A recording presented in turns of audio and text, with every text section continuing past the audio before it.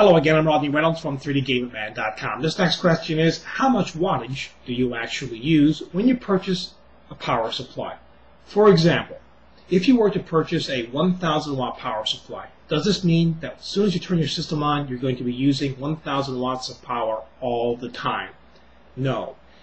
Wattage is going to really depend on your hardware components. And I did do a Q&A video on this. You can check out Q&A video number 36 on computer component wattages, where I listed all the different wattages for the major computer components. So let's just say you have a 1000 watt power supply, but your hardware components only consume 800 watts at max load, then that's all you're going to consume. And remember, that is only when your CPU and video cards and other hardware components are at maximum load. When your system's at idle, it's going to consume even less.